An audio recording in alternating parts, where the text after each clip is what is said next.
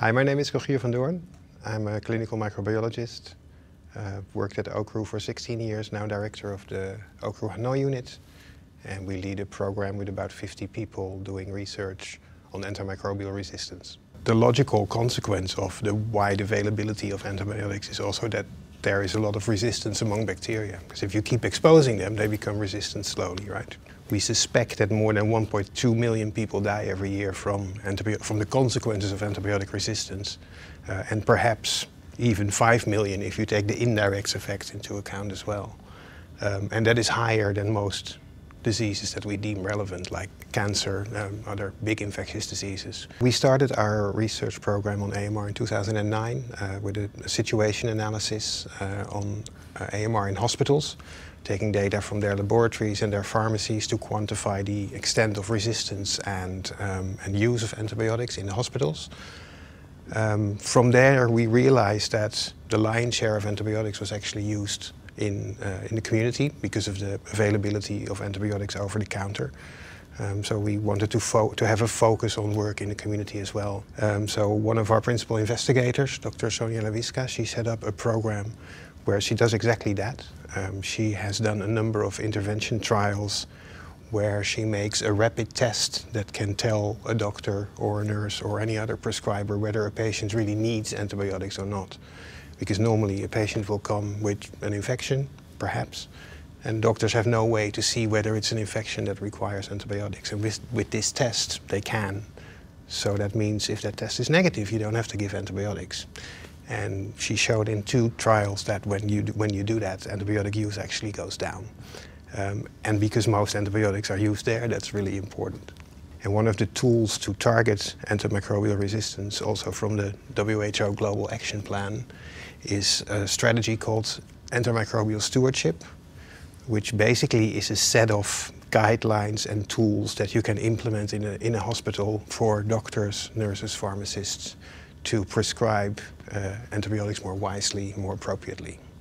And Dr. Vuti Lanhung, who's also one of our principal investigators, is leading a program on that in OUCRU Hanoi. ACORN is a surveillance project that I am running together with Paul Turner, who works in Cambodia. When we look at surveillance data that is currently available, most of it is based on the bacteria. Whereas if we think of AMR as a problem that needs to be solved, we think about humans and patients. What we try to do in ACORN is combine the data that we have from bacteria with some information about the patient, so that you can not only see of all bacteria which ones are resistant, but that you can also see how that works for different patient groups. And if you know that, you can generate information that is much more useful for doctors immediately when they are treating their patients, if you have those data sets combined. We have done a pilot in 3 countries in Southeast Asia that showed that it was feasible and that our assumptions that the data was more useful were correct. And now we're running it in 9 countries across Africa and Asia. We have about 35,000 patients enrolled, and we've got a couple more months to do, and then we'll look at the data again to see if our assumptions are still correct, but also to look at which of the data we are collecting are the most important, so that we can hopefully make it even more simple than it is now and roll it out further. So a lot of the work that we've been doing actually started by working directly with the Ministry of Health, by gathering information that became the situation analysis for Vietnam that informed the National Action Plan. We've been receiving funds from the UK government, the Fleming Fund, to establish a surveillance network and a reference lab. They have both become nationalized, so they are now the National Surveillance Network and the National Reference Laboratory. And we try to involve the Ministry of Health in a lot of the work that we do. So in our community research program and also in our antimicrobial stewardship research program, we have direct involvement of people from the Ministry of Health or the Department of Health.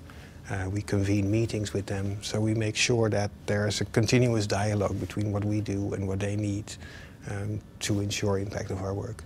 Yeah, the WHO has recently issued a 600-page book with treatment protocols for most common infectious diseases, and also with a classification system for antibiotics called AWARE, Access, Watch and Reserve. And so a 600-page book is great, but you also need to be able to see if it works. So we are part of a consortium that's going to try and implement a few of the protocols of that book in 5 countries in Africa and Asia, to see whether if people use those protocols to treat patients, whether that actually leads to better, more appropriate use of antibiotics according to that classification and better health outcomes.